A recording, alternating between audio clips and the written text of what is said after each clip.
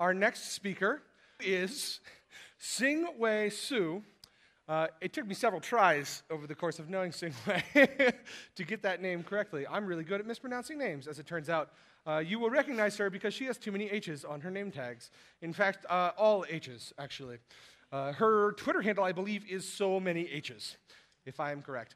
So Hsing-Hui is a Rubyist. She works primarily in Rails these days. She is particularly interested in parsing, probably in no small part due to the fact that she speaks 4 languages. Can anyone guess the 4 languages? French is one of them. Somebody already, there's a spoiler in the audience here. Somebody already knew all the languages. I'll give away the other ones too. Yes, she speaks Mandarin, Chinese, French, and English. If you speak Cantonese, do not talk to her. You are not welcome here. She is a Mandarin speaker, okay? She'll probably be nice to you anyway if you try and speak some Cantonese with her. And there's one last language that's super tough to guess, actually. Ruby, Dutch. Oh, cheater. You're such a cheater. I know you're cheating. Nobody just guesses Dutch first try. It's not a thing. So, Dutch, Chinese, English, French, and Ruby. And she's here to talk to you about parsing. Please, a round of applause. Round of applause. Hello. Wait, is this on? There we go. Okay. Hello. Oh, good. Yes. Okay, good. So my name is Hsing-Hui Hsu, and as Jonan said, it doesn't look anything like it sounds. A lot of H's that are all silent, so it go by so many H's. And today I'm going to talk about parsing. A little explanation about the title of the talk. I probably started first thinking about parsing when I was teaching English as a foreign language, and had to explain things like why so many words in English have multiple meanings, like flies. So depending on the meaning of that word, the sentence can go in very different directions. So when I first started looking into how computer languages are parsed, I noticed that there's actually a lot of similarities in how humans parse sentences in the language they hear and read every day. So I'm a relative newcomer to the programming world, so I never actually learned about parsers or compilers or anything in school. So I actually also have an alt title for this talk, which is How I Accidentally ate Computer Science, and So Can You. So, of course, it's not going to be a comprehensive talk on all parsers, but I wanted to share how I came to learn about them because, honestly, I really had no idea what they were until a couple months ago, and I feel like I came into them by accident. So rewinding a few months back, I just spent a year going through a program called Ada Developers Academy, and where I learned, among many other things, how to build Rails apps, and we were churning out new apps every couple of weeks. And one day I got curious about how things actually worked underneath all of that Rails magic. And specifically, I was trying to figure out how routing worked. So I went to GitHub and started poking around some of the Rails source code and came across a file called parser.rb. And I was like, okay, cool. Like I'd written like a kind of mini parser to better understand like what a language interpreter does before. So I thought I probably knew what it would look like. And it turned out it was nothing what I expected. It's like, I didn't even recognize this. So I was like, okay, I have to look a little bit deeper. And I saw this file was actually generated using a different file called parser.y. So I was like, okay, let's look at that. Still didn't make any sense. And barely even looked at Ruby code, like any kind of Ruby code that I recognized. So I was trying to figure out the best way to get myself to learn this.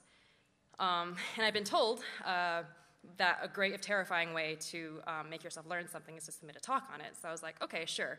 What's the worst thing that can happen if I submit a talk? Either I get accepted and I have to talk about it, or I get rejected. So it turns out the worst thing that can happen is to get rejected and accepted. So thanks a lot, Josh, for putting me through all of that. But anyway, here I am. And to get warmed up to the idea of parsing, let's play a game with some audience participation. I hope most of you have played it before. It's where I ask for a type of word, and you have to fill in the blank to make a sentence. So I need a verb. Anyone? Okay, drink. No audience plant or anything. So the young man drank. This seems like a perfectly valid sentence. If you can all remember middle school grammar lessons, you can diagram the sentence into a subject and a verb, where the verb is drank, and since all sentences need a subject to actually do the verb, we know that the subject is the young man, so it makes sense, right? But are there any other possible sentences that could have started with the young man? So for example, the young man did something. So I need a noun and a verb. We can use the same verb drank, but drank what? Beer. Beer. Great. Didn't anticipate that one at all. So also grammatical. This time, instead of just subject plus verb, we have subject plus verb plus object, which abides by the rules of English grammar if we interpret the young man as subject, drank as the verb, and the beer as an object, which we know makes sense because objects are nouns. But still, can we come up with even more possibilities for a valid sentence that starts with a young man, either using subject verb or subject verb object? So for example, can you fill in this blank with a noun? Anyone?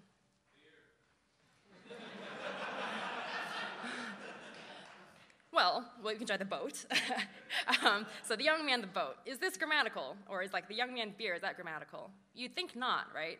Because you think, based on the previous sentences, we assume that the young man is a subject, and then you have a direct object, and we think, no, this is not grammatical.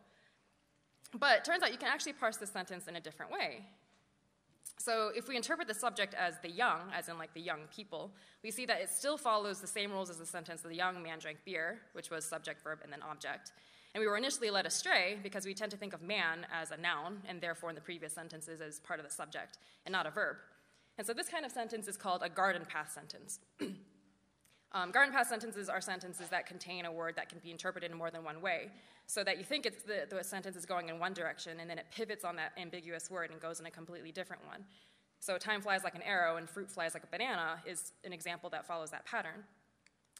Another example is the man who hunts ducks out on weekends, sort of led astray by like thinking of ducks as the direct object.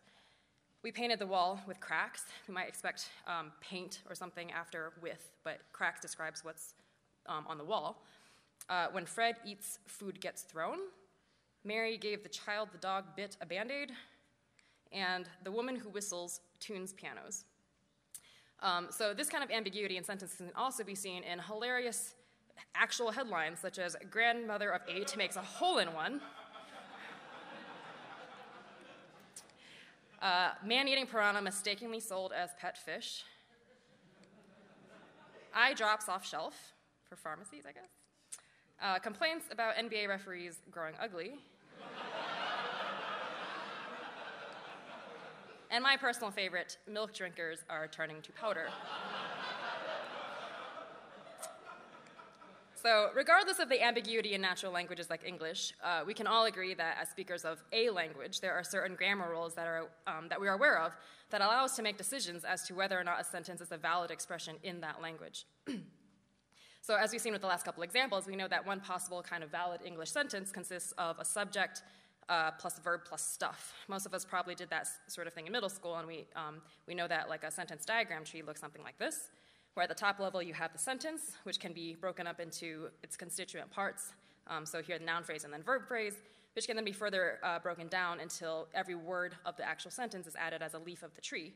So in this sentence, we have John lost his pants as the leaves of the tree, but the same tree could apply to the young man, the boat. So these kinds of trees are constructed based on grammar rules. The convention used to describe grammars in the computing world is a notation called Backus-Naur form, or sometimes extended Backus-Naur form, BNF. So in the BNF notation, you have a series of rules that together constitute the language, or in other words, can define every possible sentence in that language. There are two kinds of symbols that are used to express each kind of production rule, and those are terminals and non-terminals, which we'll get more into. The basic format for each production rule is that there's a left-hand side, which produces a right-hand side, or can be rather rewritten as what's on the right-hand side. So on the left-hand side, you have a single non-terminal symbol or token, which produces either a terminal or a sequence of terminals and non-terminals. So what does this mean? For example, a super simplified subset of production rules in English, sentences based on what we saw before, might be something like, at the top level, a sentence produces a subject plus predicate, and the predicate is a verb plus stuff. So here is an example of 10 production rules that can possibly describe both of the sentences we created earlier, the young man drank beer, the young man, the boat. And these rules make use of 6 non-terminals, sentence, noun phrase, noun, verb, and article, and 7 terminals, which are just the words the, a, young man, boat, beer, and drink. And obviously some of those fall into different production rule categories. So using this grammar, we can start at the top level and keep applying production rules until we generate the full sentence. So we start with sentence becomes a noun phrase and a verb phrase, and then the noun phrase becomes an article and a noun. which in turn hit the terminals of the and young for the article and noun respectively. And similarly, the verb phrase can then be broken down into verb and noun phrase, and so forth, until you finally get the whole sentence.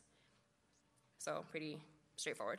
The same thing can be applied, the same production rules can be applied to the young man drank beer, but just in a different order. So you get the same sentence, so we know it's valid. But what does this have to do with computers? This is just grammar, English grammar. But it turns out the process by which we parse and understand sentences in a natural language isn't that different at an abstract level from what a computer language parser does. So here's the basic flowchart of what happens to your code. You have the source code, which gets passed into something called a lexer or tokenizer, which produces a bunch of tokens. It reads the sentences and figures out like recognizable units. And those tokens in turn get fed to the parser, which in most computer languages spits out a syntax tree, which then your compiler or your interpreter walk to output CPU instructions. Excuse me. All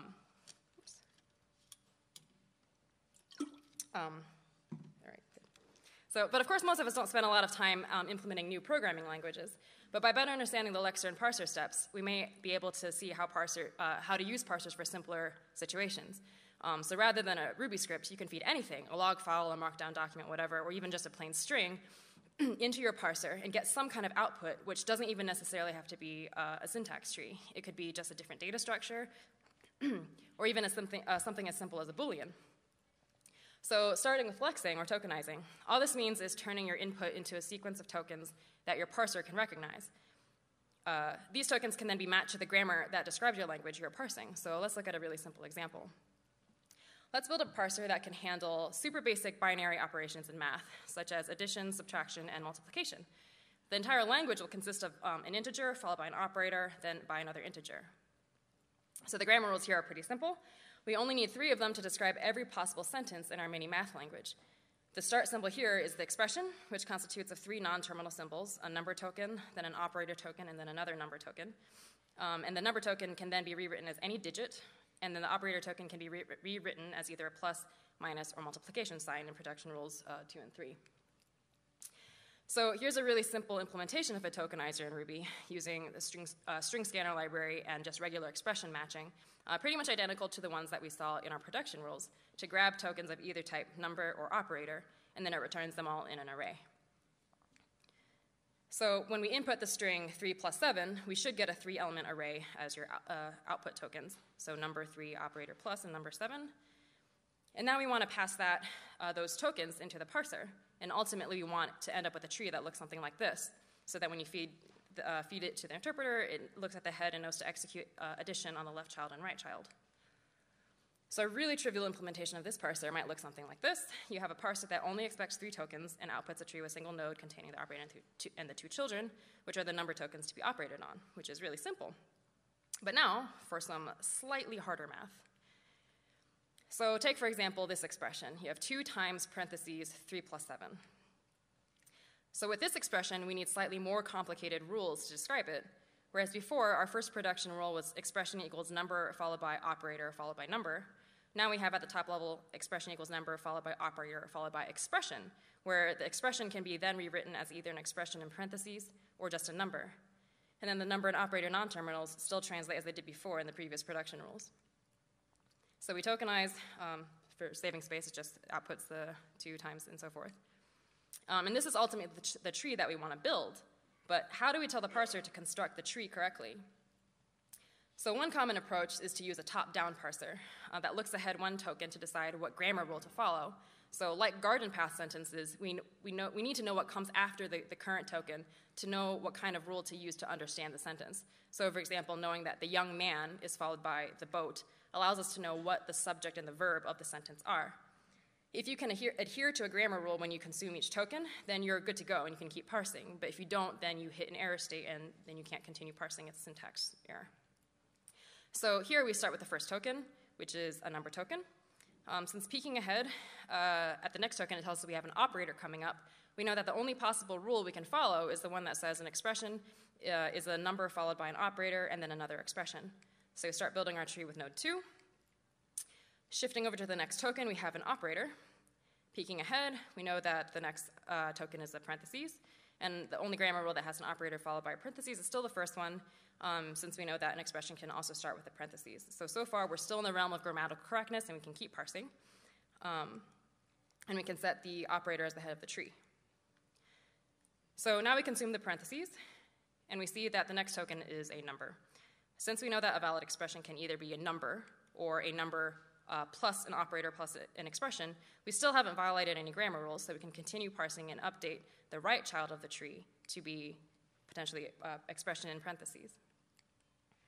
So then we consume the number token, holding the value 3. Previously we knew we had two options, either interpret the number as just terminating into a 3, or as part of the first production rule, which states that an expression can either be a number, an operator, or an expression. So since we can peek ahead at the next token, which is an operator, that gives us enough information to know which rule to follow, which is the first one and not the second one. So now we have an expression that will turn into a binary operation, and using the same parser, we know that 3 will be the left child of that subtree. So now we consume the operator token and see that it's a plus. Peeking ahead to the 7, we know that it adheres to the first production rule, which tells us we're good to keep parsing, and we can add the plus operator as the head of the subtree. Then we reach the 7. We know from the previous step it has to be an expression of some sort. Look ahead tells us that we have a parentheses, which completes the expression. It completes the rule of expression equals parentheses expression. So now we can build our complete tree. If, on the other hand, there had been no parentheses at the end, then the second rule, production rule, would have been violated, and we would not have been able to complete a valid syntax tree. So building from the top down. Looking at the summary of steps we took to build our syntax tree, you might have noticed that we often had to call expression from within an expression call. In other words, the process we went through to parse a sentence was recursive. And since we were building the tree from the top down, this method of parsing is also called recursive descent. This is probably the most common type of parser that people might try to write by hand, but there are a number of problems with recursive descent. For one, the recursive nature of the process makes it relatively inefficient, because you might end up checking a token against every single grammar rule that you have before you can parse it. Or, if you're not careful with how you write your grammar rules, you'll end up in an infinite loop. For example, if you have a production rule that says an expression equals expression op expression, then you hit the first token, you go back to expression, which produces expression op expression, which goes back to expression, and so forth and so on ad infinitum. Finally, you sometimes have limitations in the way you can order or write your grammar rules for a language that uses recursive descent parser. In the case of a calculator language like this one, depending on the order that you write your grammar rules, you'll potentially run into issues with associativity. That is, like if you say 2 minus 3 plus 5, how does the parser know whether to give precedence to subtraction or addition? So another approach to parsing instead builds the parse tree from the bottom up. The key difference here is that this approach makes use of a stack that you can push tokens onto until there are enough tokens on the stack to fulfill a rule, at which point they get reduced and popped off. So for that reason, this kind of approach to parsing is also called shift-reduce. So going back to our slightly hard math example, here we start with the first token, 2. We push it into our stack for the moment. And based on the grammar rules, we know that 2 is a terminal for a num token. So the stack reduces it to the left-hand side symbol for num. Then we set aside the 2 as a building block for our eventual tree. So then we shift over and consume the next token, which is a time sign. This gets pushed onto the stack, and then we look at the grammar. The rule that matches is operator equals multiplication, so we reduce it in the stack and move it over. Then we shift again and grab the parentheses. We add it to the stack. And since this looks like it could be covered by the rule where expression equals parentheses expression, we keep it in the stack for now and just keep shifting. The next token is now a 3, which we push. Again, applying the first grammar rule, we reduce the 3 to a number on our stack, set it aside again. Shifting over to the plus sign, we add it to the stack as usual. We look at the grammar and know that this is an op token, so our next action is a reduce, and once again, we set it aside. Our next action is to shift. We push the next token onto the stack, apply our production rule, which is num 7, and expression is num, which recognizes the 7 token and reduces it to an expression, and then we set it aside. At this point, the tokens on our stack have fulfilled a rule that our grammar recognizes, namely that expression equals number followed by operator followed by expression. So now the stack takes the 3 tokens involved in the rule and reduces them to simply an expression, which can be shown now on the stack in green. So now our parser knows what to do with those elements involved and can create a subtree from the 3, the plus, and the 7 in the same way that we saw previously in the top-down parser. That's all the reducing that can be done for now, so again, we shift to consume the last token. Again, we push it onto the stack, and now, again, the tokens at the top of the stack have fulfilled another grammar rule, which is expression in parentheses. So since those 3 tokens at the top of the stack fulfill a rule, the stack reduces them into just simply an expression and puts on the stack. And so now on the stack we have left number, operator, expression. But now we're at a state again where the tokens at the top of the stack have met another grammar rule, which is expression is number, operator, expression. This allows the first tokens we set aside to be added to the tree at the proper level, above the subtree construct from the previous reduction. So again, we can reduce the tokens at the top of the stack into the top level expression non-terminal. And so now we've reached the end of our tokens, and since we were able to perform a valid reduction, we know that the input was valid. It was a valid grammatical sentence in our math language, and we can accept it and create the final tree. So those are 2 types of approaches to parsing, top-down or recursive descent, which is, again, most commonly written by hand, whereas the bottom-up, which you might sometimes hear called LALR, and they're much, much harder to write by hand. So unsurprisingly, the more grammar rules you have, the harder it is to construct this parser.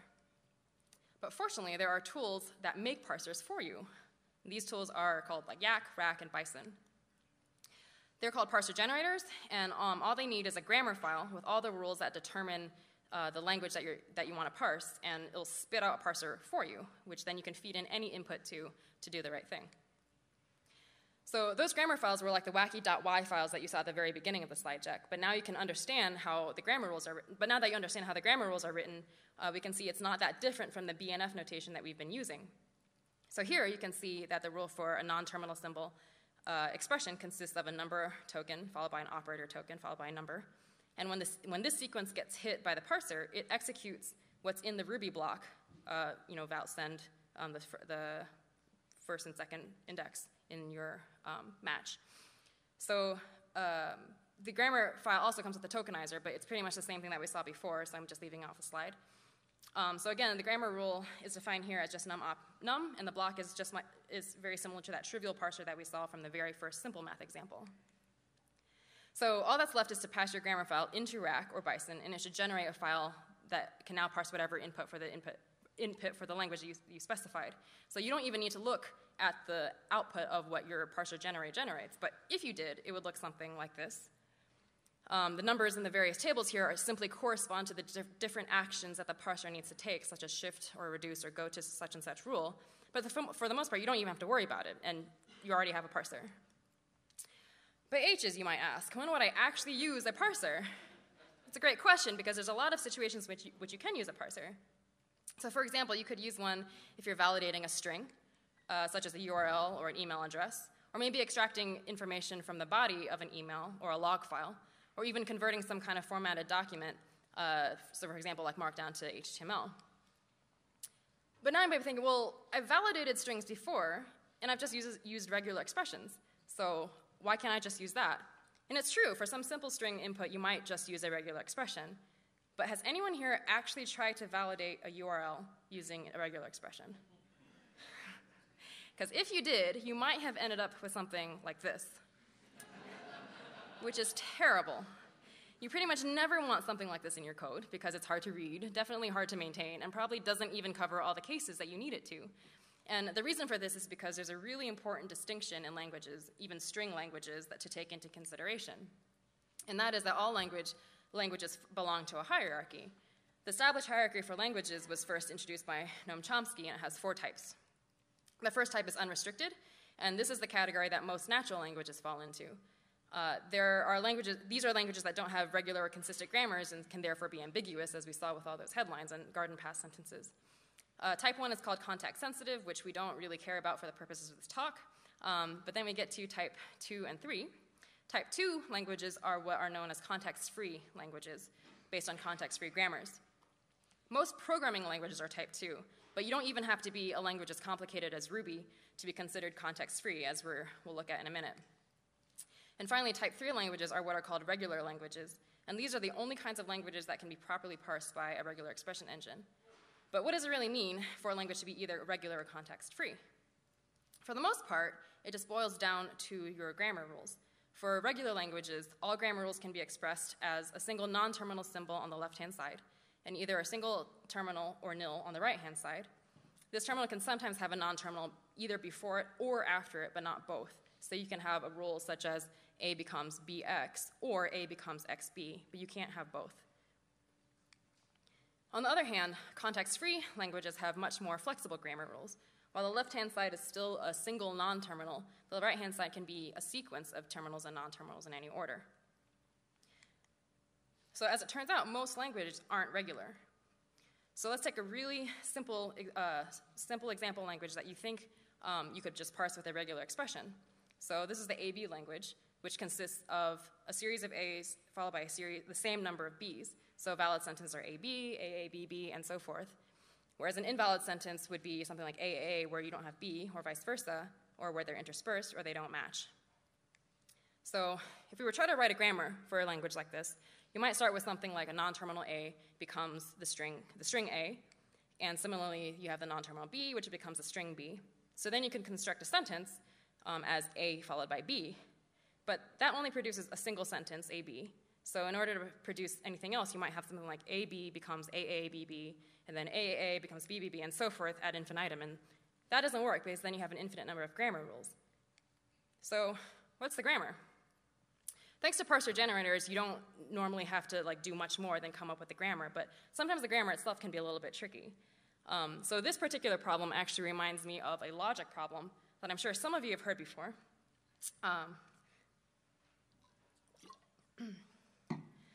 So the problem is there are a bunch of gnomes in a cave. They've been kidnapped by an ogre. And some of them, they have their foreheads painted red to be eaten right away, and some of them have their foreheads painted blue to be eaten later. However, the ogre gives them one chance at saving themselves, which is the gnomes are allowed to exit the cave one by one, and without communicating or speaking to each other in any way, they have to sort themselves into a contiguous line with the red painted gnomes on one side and the blue painted gnomes on the other. They don't know what's on their foreheads themselves because the cave is, pitch black. So does anybody know the answer to this one? I know some of you do. So the answer to this one is that each gnome, as they exit the cave, they insert themselves in between the red and blue ones. And if you think about it, this is actually how this grammar ends up working. To use BNF notation, that means a sentence or a statement S is basically an A or a B with another statement token inserted in between the A and B.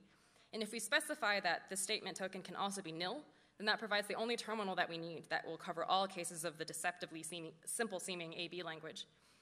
So remembering that a grammar rule for a regular language can't have a sequence of terminals and non-terminals on the right-hand side, we see that this language already is a context-free language. So, as we've seen, we don't really need that much complexity before you get out of regular expression parsable territory. Because of that, you usually are going to be better off figuring out the grammar rules for the thing you're trying to parse and using a parser instead. This also ensures greater accuracy in what you're trying to parse. So for example, there are a number of web servers that use a parser for HTTP requests, such as Raggle or Jetty, which is used in Mongrel and Java. But even as recently as last week, there was actually a vulnerability uncovered in Jetty, which is again used in Java servlets that prints debug information in the HTTP response, which is bad. So the other thing about parsers is that they're often a much faster way of getting what you need done. So for example, in a web framework, if you use a parser for your routes, then you can build a tree for your routes, which makes your lookup much faster than just a linear look-through. Extra credit points for whoever can tell me the complexity of that.